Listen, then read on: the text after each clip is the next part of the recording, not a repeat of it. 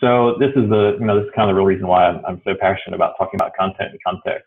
I believe, I know that everybody acts and does things for primarily the same reasons. We all individually want the same things. We all want happiness. We all want to feel like we're making a contribution. We all want to feel safe. We want to feel like our needs are met. We want to express ourselves and feel like we're heard and we're understood. Everybody has those same needs. You think of Maslow's hierarchy of needs. Everybody has those same needs, and we're all seeking the same thing in return. We just have different ways of going about it. And the things that we think and the things that we say and the things that we believe is just a product of our individual context. But we're all trying to seek the same thing. We're just trying to seek it in different ways. When you think of it that way, you can see how much more we have in common with everybody else and how much less actually divides us or makes us unique or different than other people.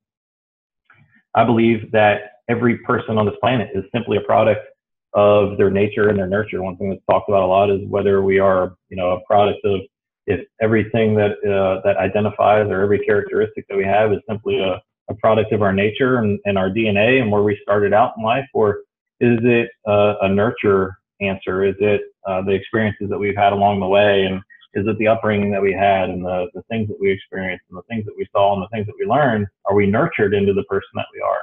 Well, I really believe it's a combination of the two.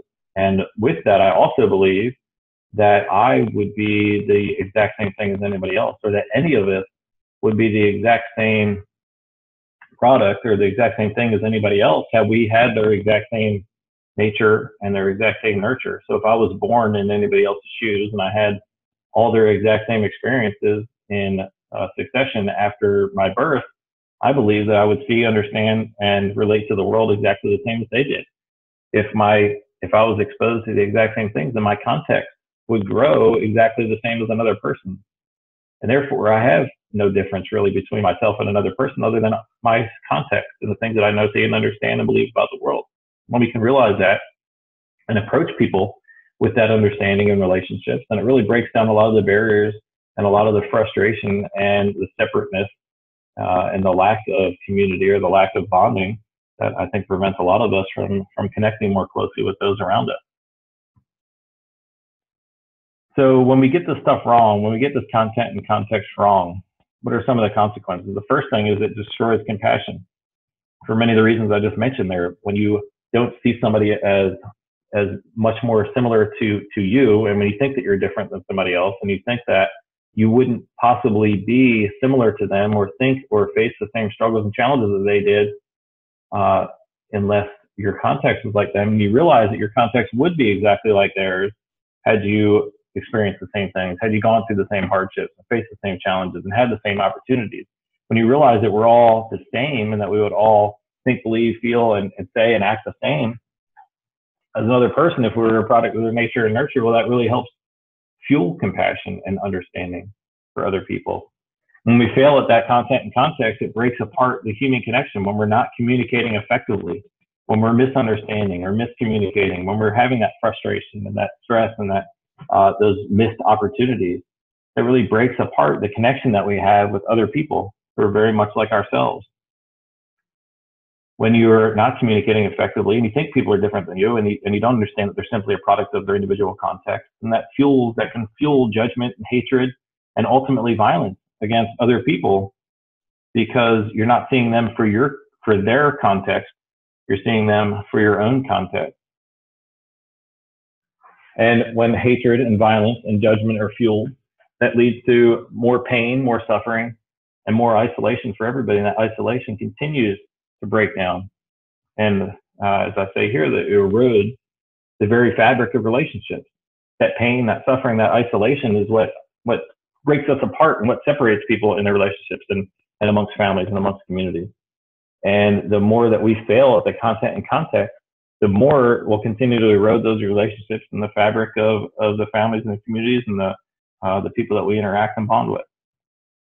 Fortunately, when we learn to master this content and context and really understand it and speak into other people's context and help them grow their context and see them as a product of their context, not as something that's right, wrong, or indifferent, just as a product of their perspective and their relative values and their understanding of the world. When we can see people of that light, that really helps breed compassion. Now we're judging somebody on the product or on the basis of their context and their experiences and what they've seen and what they've done and what they know about the world and about life. We see them through their own eyes much more effectively, much more easily. And when we can do that, it really helps strengthen bonds and connections between us and other people.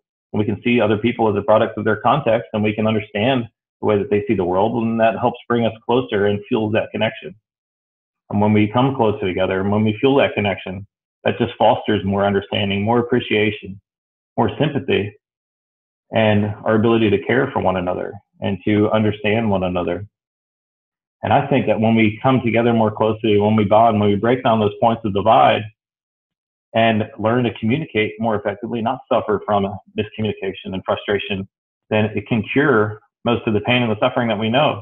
We're very social people. We need interaction. We need interaction with others to live a happy and fulfilling and a meaningful life. And when we break that down because we're not communicating effectively, that creates that pain and suffering. But when we can master content and context, when we can communicate more effectively, it really cures the source of most of that pain and suffering.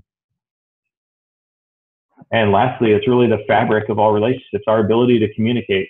As I said in the very beginning, communication, there's nothing that defines or influences our life more than our communication. That's communication with ourselves, communications with others, everybody that we communicate with at work and in the community and in our families. That communication defines the experiences that we have and the relationships and the bonds that we have. And when you can communicate more effectively, when you really understand content and context, then it strengthens that fabric of the relationships, the families, and the communities.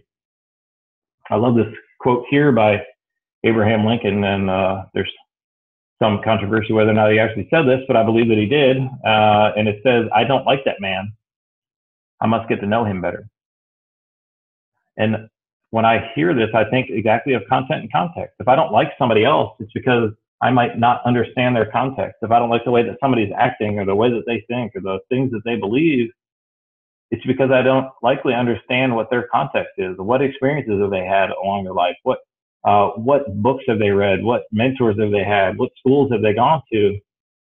And if I can understand that more clearly, then my chance of frustration or of judgment or of fear or of hatred is really alleviated, because when I can see the world through his eyes or her eyes, then I get to know them much better and diffuse that tendency towards fear, towards judgment. So if we don't like somebody, I think it's because we don't understand why it is that they act in a certain way or why it is that they believe certain things. As Mr. Rogers says, how sad is it that we give up on people who are just like us? If we're all just a product of our own nature and our nurture, and we all just see and interact with the world because of our individual context, and we could be the same as anybody else if we had their same context, then how sad is that we get frustrated and we give up on people who are no different than we would be had we lived their same life experience and had we developed the same context that they have? How sad is that we give up on others who are just like us? Another thing that he said is, frankly, there isn't anybody that you couldn't learn to love once you've heard their story, once you understand how their context comes together, once you understand why it is that they see and they relate with the world, and once you understand the pains that they've suffered and the opportunities that they've succeeded at, and the way that they see, they understand the perceptions they have, the comprehension they have, and the way that they remember their world and their life. Once you've heard that story, then there isn't anybody that you couldn't learn to love and appreciate once you know them and once you understand their context. So lastly, this quote by Albert Einstein. He says, "Peace cannot be kept by force. It can only be achieved by understanding." We can't keep peace. We can't create peace. We can't cultivate peace amongst nations or amongst individuals, amongst friends or amongst enemies. We can't create peace by force. You can't force somebody to have your same context. You can't force somebody to believe the same things that you do. The only way that we can really create peace and truly create peace is by understanding other people for who they are and for the context that they have and for the nature and the nurture.